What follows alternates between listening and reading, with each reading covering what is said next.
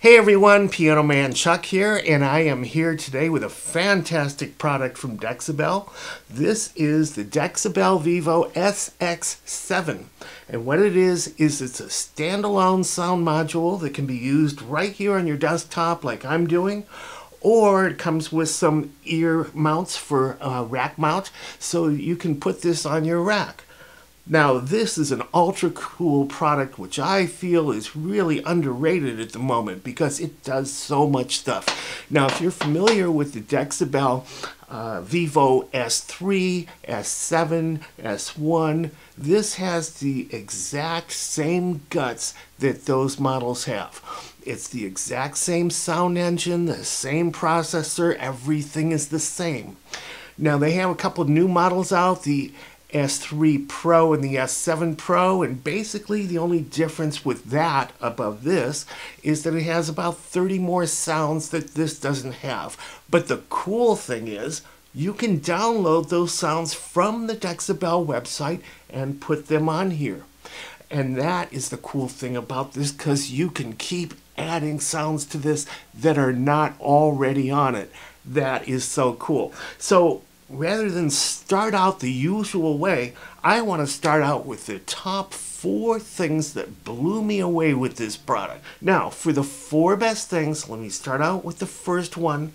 The first one is a lot of manufacturers, including like on this model right here, they're getting away from the legacy 5-pin DIN MIDI connections. And that's a shame, because you can hook those up to anything.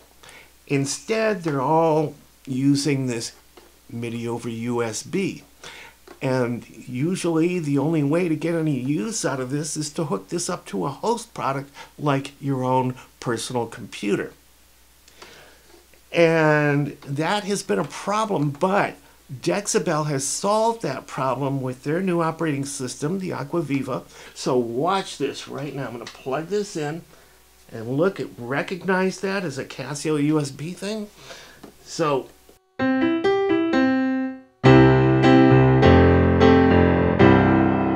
that is so cool. What you're hearing is the Vivo Grand, and everybody that's heard this loves this. We've even compared it with other products, Kawai, Nord, a whole bunch of other products.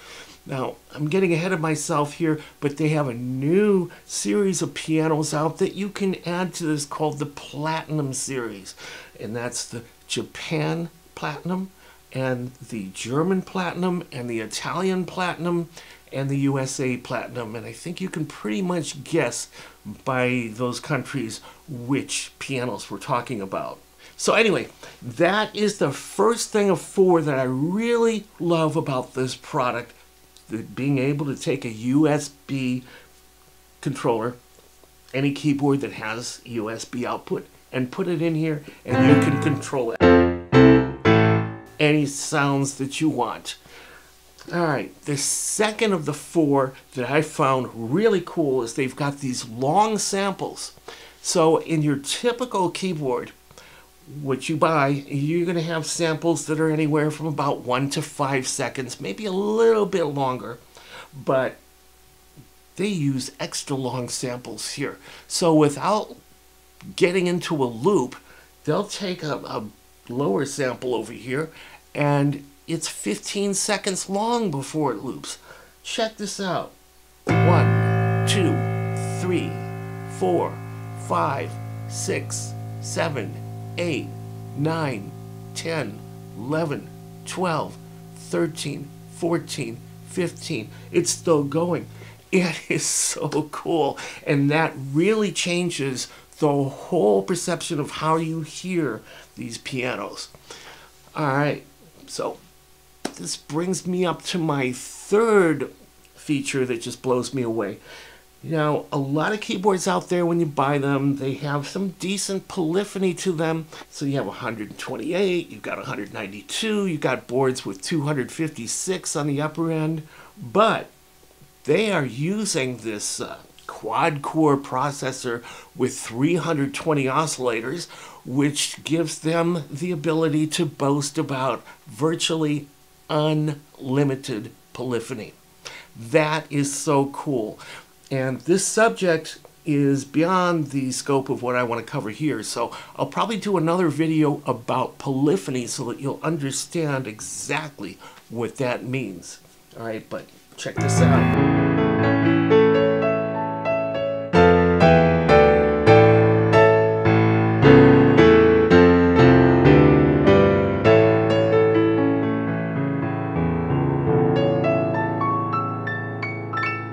And I'm holding the pedal down, the sustain pedal. So if you know about polyphony, you know how fantastic this option is. Now, the fourth major feature that blows me away with this is the ability to download any sounds or instruments that Dexibell puts out, sort of like Nord, you know, free upgrades in the Sounds for Life. Just go to their website and download it.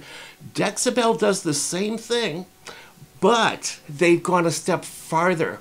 There's sound font format that, you know, it's been around forever. It's called Sound Font 2. So any Sound Font 2 files that you find on the internet, and you can get for free, or you can pay for them, depending on the quality, it has the ability to add those here. Now, I have another video where I was having a lot of fun with Sound Font 2 files that I found on the internet. And I've done a video on that. I'm going to put a link in the description so that you can get to that. It's really worth watching to see what I came up with for free and how easy it was to put them on here and have fun with them. That is so cool. And I've already touched on the Platinum Sound Library, which I also think is it's a must-have. All right, now, like I mentioned, it's got the same processor and chip, which is in their other Vivo models, which is really cool. You've got this in this compact portable model. It also has the ability to have audio in the same USB cable that you're carrying the MIDI signals in. And that audio can be 48 kilohertz, 24-bit, with 32-bit floating point calculations, which boils down to 256 times the resolution of 16-bit audio. Now, 16-bit audio is CD quality, so imagine 256 times that resolution. Now, we've got like 18 different DSP effects. You can use 6 of those simultaneously. How cool is that? And let me just go through the back panel real quick over here so that you know what you're getting into. So starting on this end and working my way over here, we're starting out with the 12 volts DC in. So you've got the AC adapter that comes with this. One end, of course, plugs into your AC mains, and the other plugs into here. After that, you've got a left and a right 1/4-inch unbalanced output so that you can feed this to your amp or your mixer or your audio interface or whatever. Then you have a left and right XLR outputs, and they're balanced. So you can also feed that to a mixer or an amp or an audio interface or what have you. Then you've got 1/4-inch input for a damper pedal, and this isn't just the on-off type of damper pedal, which you can use if you want, but you can get a continuous controller damper pedal, so you can do half damper. So that's really cool too. Next to that is a 1/4-inch assignable input, and what you would probably use with that is a expression pedal. All right, very cool. Then you've got your MIDI in and through in your standard 5-pin DIN legacy jacks. And you've got your USB to host. So if you want to hook this up to a computer, you take your USB cable from there and hook that up to a computer. On the front panel, as you can see, we've got volume, we've got data entry, and we've got headphone jacks, 1/4-inch. And we've got sound, memory, and menu buttons, which also double for write and exit. Then you've got 3 soft buttons over here, so whatever you see that's written above those, that's what the function of those buttons would be. They also double as a demo, so if I press these two end buttons at the same time, it goes into demo mode and plays off some of the best selections that they put together. All right, and then you've got these cursor buttons that'll go right, left, up, and down as you navigate the whatever's on the screen. And you got this USB memory, so you can plug in a USB thumb drive or whatever into here. In this case, I am using USB from this controller to here. Now, since I'm doing that, I've kind of given up the capability of putting a USB thumb drive in there, but I found, and it might take some experimentation because I found some of these 4-port extensions or USB hubs, some work, some don't. This one happens to work. I don't know what brand it is, but you play around with it. So basically, that USB thumb drive I was talking about, that goes into here. I'm going to disconnect my keyboard and put that into here and reconnect it. And you'll see it recognized my keyboard again, and it also knows that I have a USB over here because it just read that in. All right, very cool. Now what you're seeing here is Vivo Grand. That's what you've been hearing me play. Here's a pop Grand.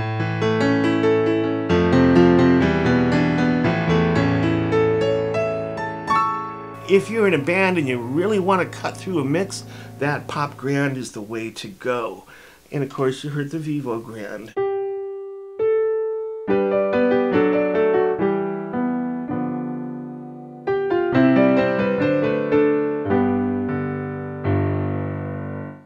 Then they have a classic Grand.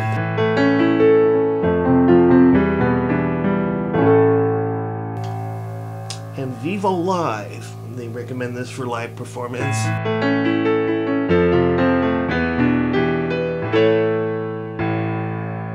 But I still love that pop Grand for live performance. But look at all these different categories you have. Here's a tone wheel organ.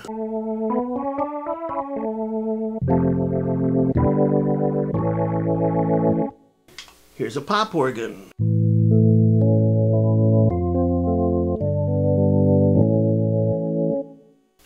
And a reggae organ.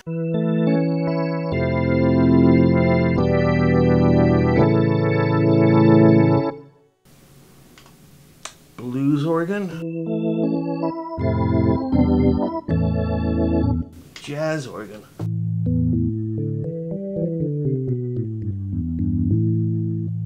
Gospel organ.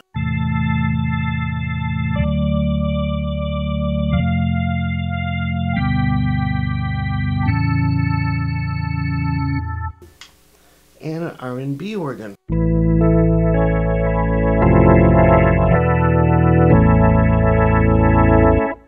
And there's a lot more stuff, as you can see when we go through these things. Here's a steel guitar.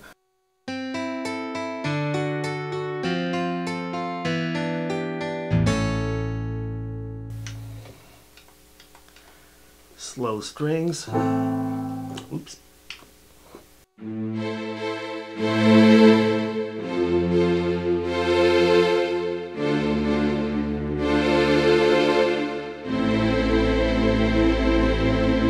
Check out the bass on that, very rich.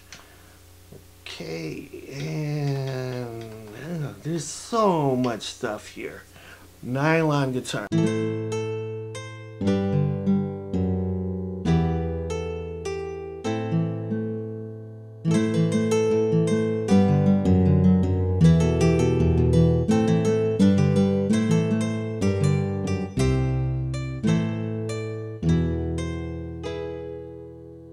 Alright, so let me go over some of the other features.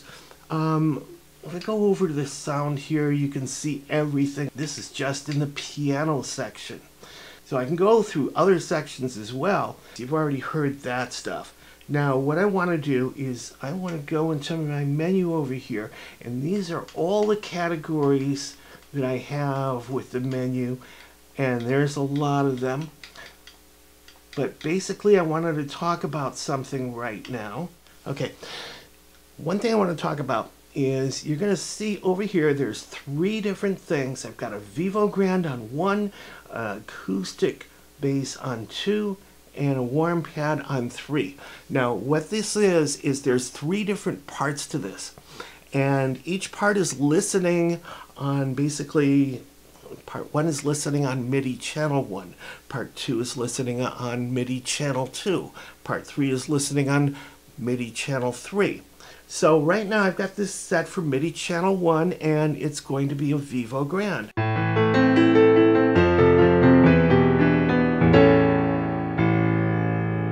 Now, every keyboard you can change what channel or MIDI channel that you're transmitting on. In this case it was channel 1. So let me go ahead and change this to MIDI channel 2. We're going to go into the MIDI menu over here.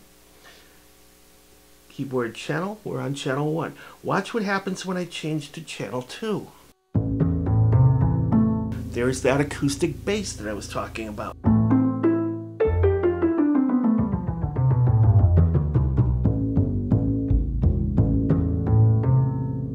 And if I go to channel 3,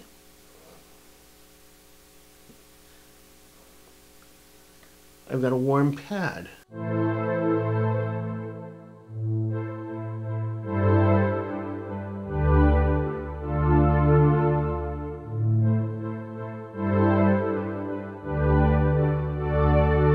Very cool. And of course I can change any of these things to be whatever instrument that I want. And let me go back to channel 1, the piano.